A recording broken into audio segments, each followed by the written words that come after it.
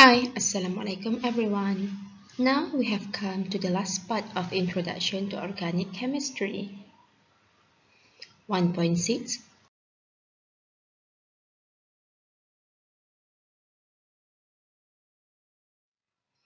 1.6 is Basic Reaction in Organic Compound. In the subtopic, you will learn to describe and differentiate between covalent bond cleavage, homolytic and heterolytic, define and state stability of free radicals and carbocation, and state the type of organic reaction.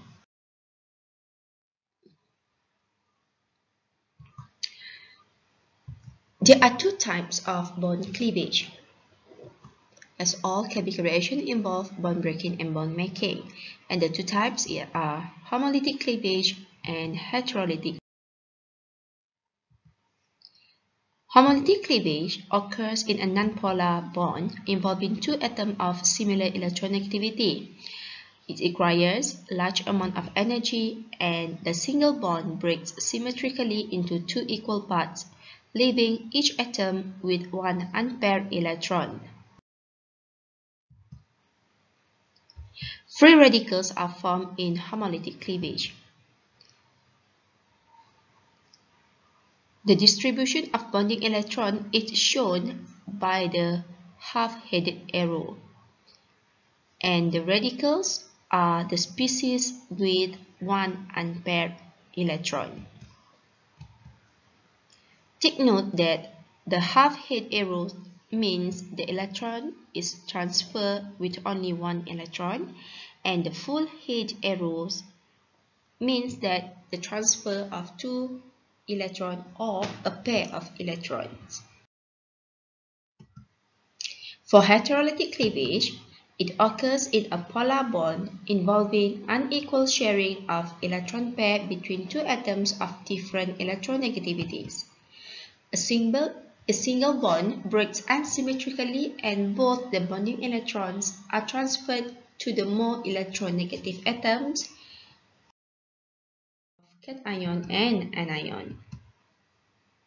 Cation and anion are formed in heterolytic cleavage. In the example given, both bonding electrons are given to B, as B is more electronegative than A, forming A plus cation and B minus anion.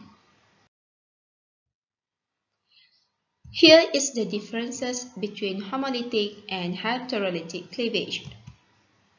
For homolytic, occur in non-polar covalent bonds. The single bond breaks symmetrically. Bonding electrons are transferred to both atoms equally from free radicals. And for heterolytic cleavage, it occurs in non-polar covalent bond, where the single bond breaks asymmetrically and the bonding electrons are transferred to the more electronegative atom. That will result in the formation of cation. Two species that take part in reaction intermediates are free radicals and carbocation. Free radicals is a reactive intermediate with a single unpaired electron, as you can see as a dot. Free radicals are electron deficient species, means it has a lack of electron, having very short lifetime. Free radicals generated by homolysis of a covalent bond.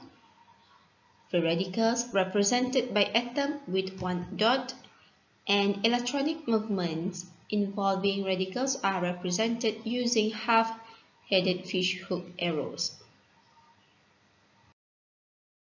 Meanwhile, for carbocation, it is a chemical species in which a carbon atom has a positive charge and 3 bonds. Carbocation is also an electron deficient species. So generally, it is unstable because they do not have 8 electrons to satisfy the octet rule. So carbocation generate through electrolytic fusions. And carbocation ion is also called as carbonium ion.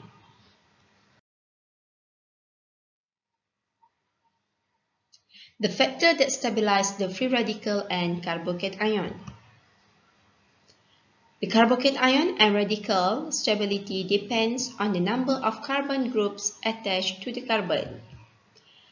Alkyne substituents are electron donors group, so as a result, they are good for electron deficient cation and radicals.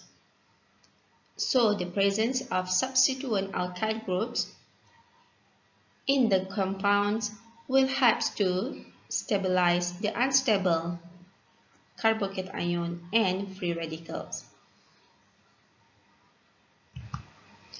So this process is called the inductive effect. Now let's look for the classification of free radical and carbocation ion. Both free radical and carbocation ion are classified on the basis of the number of carbon groups bonded to the carbon. The carbocation ion can be termed as methyl, primary, secondary, or tertiary on the basis of how many carbon atoms are attached to it. So for methyl carbocation ion, if only there is no carbon is attached to the carbon with the positive charge, so it is simply called as methyl carbocation ion. If 1, 2, or 3 carbon is attached to the carbon with the positive charge, so it is called as primary, secondary, or tertiary carbocation ion respectively.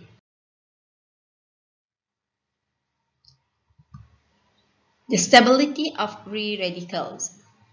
Free radical can be stabilized through donation of electron density by neighbors. So radical stability increase in the order as follows. Methyl has lower stability than primary, primary lower than secondary, and the highest stability is the tertiary free radical.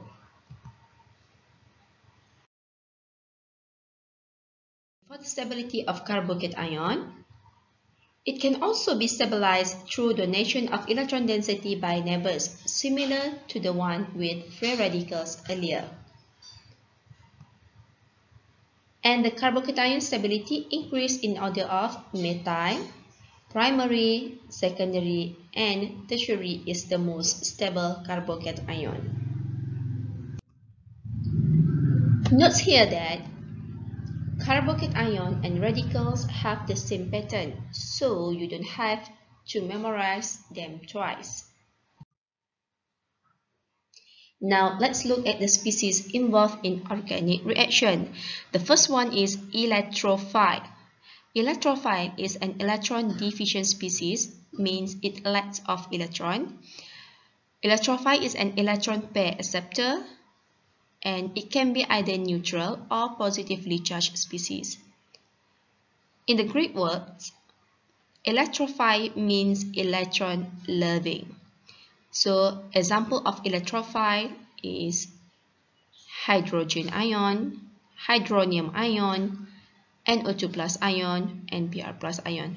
Any species with the positively charged is electrophile. The second species is nucleophile. Nucleophile is electron-rich species, also known as electron pair donor. Electron pair donor attacks a part of a molecule where the electron density is low.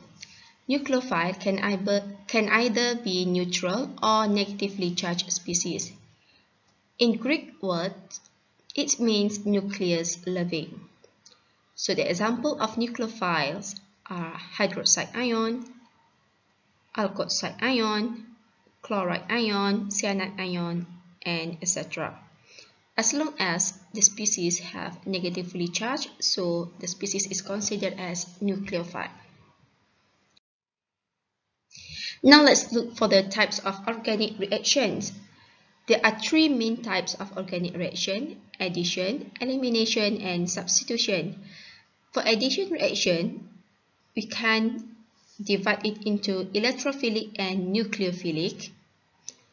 And for substitution reaction, we can divide it into free radical substitution, electrophilic substitution, or nucleophilic substitution.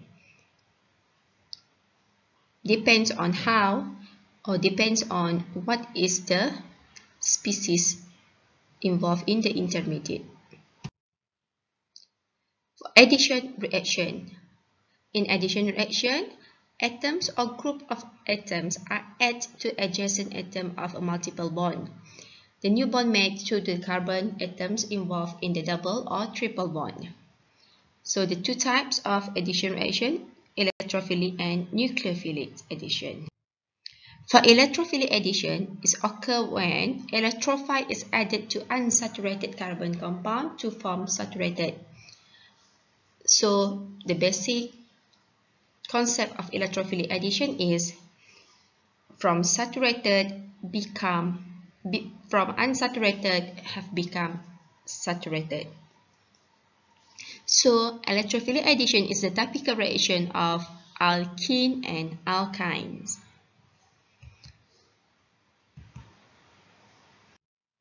For nucleophilic addition, the addition reaction is initiated by a nucleophile which attacks an electrophilic site of the organic molecule. So this is the typical reaction for carbonyl compounds.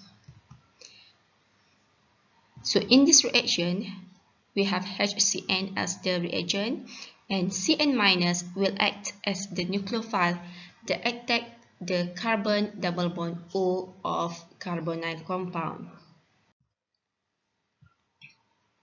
Substitution reaction. In substitution reaction, atoms or group of atoms in a molecule is replaced by another atom or group. For substitution reaction, there are three types: free radical, electrophilic, and nucleophilic substitution. For free radical substitution, involve intermediate species of free radicals, and it only happens with alkenes with single bonds.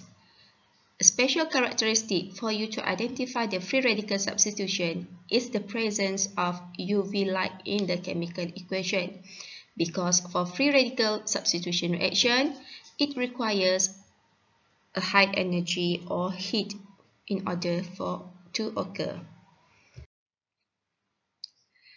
For electrophilic substitution, this is the typical reaction of aromatic compound.